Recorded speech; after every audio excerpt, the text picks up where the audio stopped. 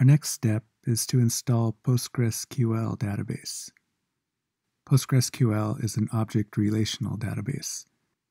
You can find information about it at postgresql.org.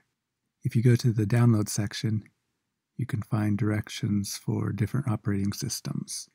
Because there are so many different possibilities for ways to install it, I'm just going to show you how to install it on Mac, and I'll let you go ahead and try and install on your own system, whether it's Windows or Linux or whatever.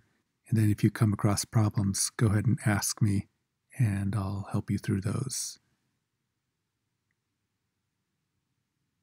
On Mac, if you're using Homebrew, type brew install PostgreSQL.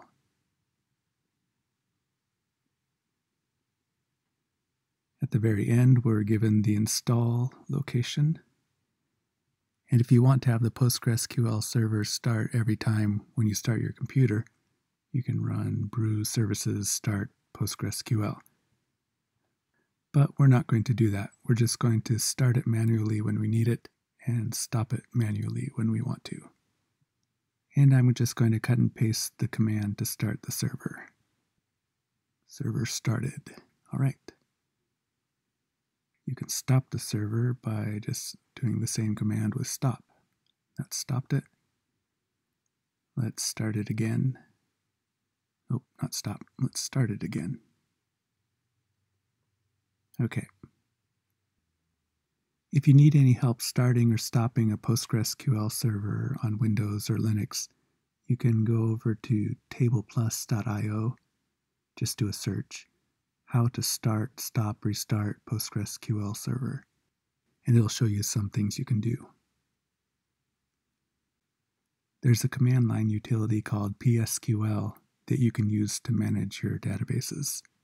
You might be able to just type PSQL directly, but it's different on different systems. With Homebrew, it automatically creates a dictionary called Postgres, and so I'm going to log in with that one. Okay, we're in Postgres now. You can use \L to list all the databases. You can use \du to describe the users, that is, list all of the users. Right now there's only the user search. I'm going to create a new database for our app, so type create database words. Don't forget the semicolon at the end. Type \L to list the databases. And you can see there at the bottom we have the words database. Now we need to add a new user. So type create user words_user.